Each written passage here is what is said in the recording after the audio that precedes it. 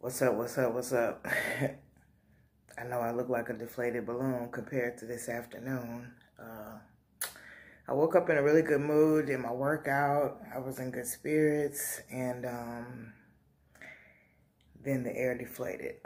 So it's funny how the universe works though, because I found out that October will consist of 2 full moons. We're going into a full moon now.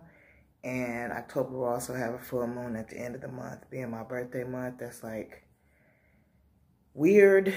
And compared to the little psychic influence, it's supposed to be an extraordinary time for change and new beginnings for me. So we'll see about that. But it's actually starting off as a stressor. And I say the universe is funny because I'm starting my... Right now, it's a 5-part series on anxiety, and this evening I'm getting ready to do a talk about anxiety and panic attacks. And yeah, couldn't come at a better time. So thank you for rocking with me. I hope that you've gotten something out of my videos thus far. I just finished up a short series on the Stud Life, Stud Chronicles. And like I said, now I'm going to go into a 5-part series on anxiety. Tonight I'm going to do anxiety and panic attacks. The next episode will feature anxiety and diet. That's very important. I'm still learning. Anxiety and socializing. Anxiety and love.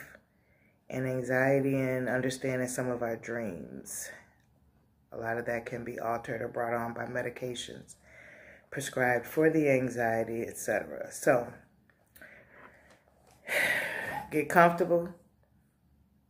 Get ready to maybe be moved emotionally.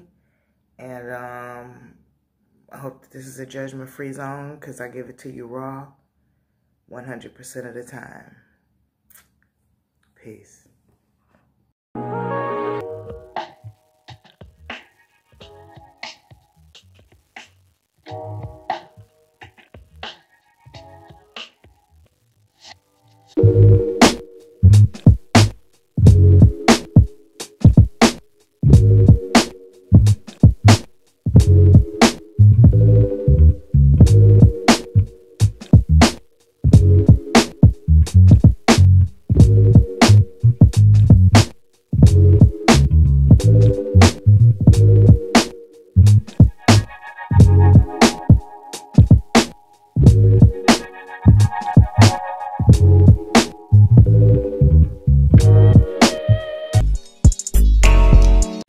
Welcome back, welcome back, welcome back.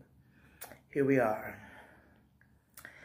Appreciate you rocking with me. Again, my name is Facerland. Some know me as Sean, some know me as Smooth, whatever the case may be. Thank you for coming to peep in, check out, or faithfully follow my YouTube progress. So, tonight is the first of a 5-part series on anxiety. I chose to do anxiety in extension to the mental health series that I did because although I can couple it as mental health, I don't have schizophrenia, I don't have bipolar disorder, I don't have associative disorder. So I can't really speak on all those disorders to an extent or in depth because I am not 100% familiar, whereas generalized anxiety disorder has been a diagnosis for me. Excuse me. There go that one yawn. Let's hope it's just one. I've been dealing with the treatment for anxiety since I was about 20 years old, I believe. And my doctor, he had difficulty really calling it what it was because I was seeing a family practitioner. It was years before I decided to seek treatment as far as a psychiatrist or going to any mental health center. One of the reasons for not seeking the mental health services is because I would have had to deal directly with people who I also worked with, and I just knew that that was going to be a major conflict. So that did not happen for a while. So my doctor would see me when I would be like in these panic states and having my panic attacks real bad, which is the first part of the anxiety series, anxiety and panic attacks. So he was leaning towards the bipolar disorder just because what he was kind of first seeing me as. And over time, we were able to recognize that it was actually panic and anxiety, and that I was not bipolar, although the two are very, very, very similar. I know people who suffer from bipolar disorder, and sometimes our emotions, our reactions are pretty congruent. Something that I've been diagnosed with lately, and I did not put that down there, was post-traumatic stress disorder.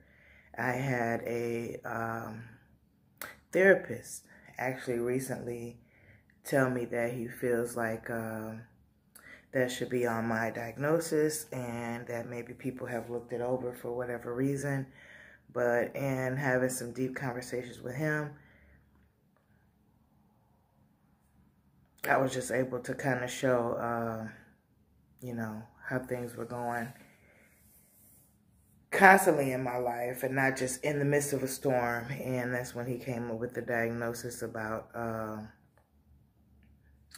you know, the PTSD. And when I look at my life and I look at my trauma, and really when I was doing my autobiography, I could really see how that's relevant. So, like I said, anxiety itself is horrible.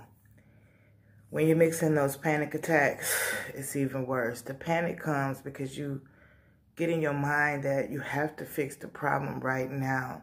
You don't listen to your faith in God. You don't listen to your faith in yourself. You just fall to shambles. And for me, the panic attack is magnified because not only do I plan for whatever is currently wrong to fail, I plan for everything in my life to fail from that one obstacle. And there's been times where I've actually created and manifested just that.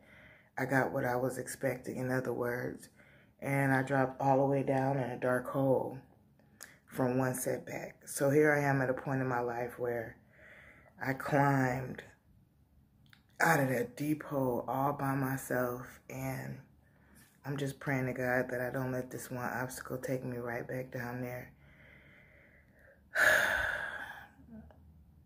It's not a good moment, but I'm going to try to embrace my faith more than my panic. Sometimes the truth is, I feel like the panic attacks are worse than what it would be like to have a whole heart attack, because at least during and after a heart attack, you get medical assistance.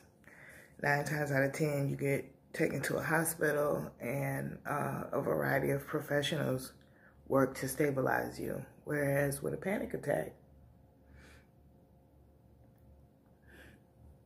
no one comes, and no one cares, and no one helps. They say they'll help. They say they care. I'm sorry, I'm just being real. But unless you deal with it yourself, nobody knows.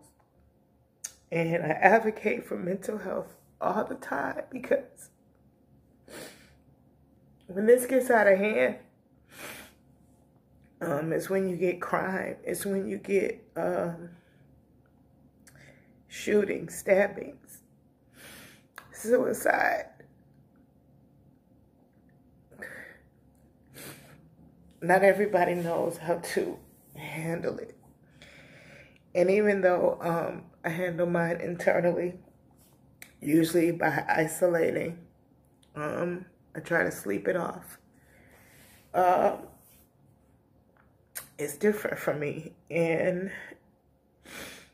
I want to keep it that way because I don't like how I had a lot of rage when I was younger, because you're fighting the oppression and the depression, and you're fighting the anxious thoughts in the trap of something sitting on your chest telling you that you can't and you won't beat this. And nothing is going to work. It'll never get fixed. So you might as well die. And I know that's not true. And every time I get this feeling of nobody's there and nobody cares, but I know for a fact that every job I've worked, every place I've lived, there are people that will be hurt to get the news. So I try to struggle and fight through it. And some people who don't suffer from anxiety will try to minimize and say, it's not that serious, just come up with a plan. Self-defeat is usually always going to be worse than the real issue. So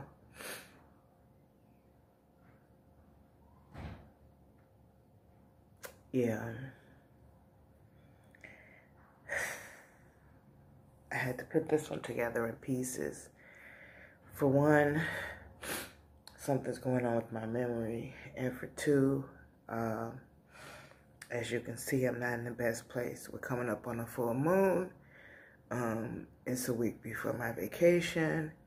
I mean, not a week, a month. And my engine is out of my vehicle. Pretty much everybody, including family, has declined to help me. So that's okay. It's going to make me a stronger person. I'm the one who ruined my credit. I'm the one who didn't make the best decision with my finances. It's been a rough life. Part of it's been from being a single mom. The other part is just feeling like I had to do what I had to do to maintain my sanity as well. So,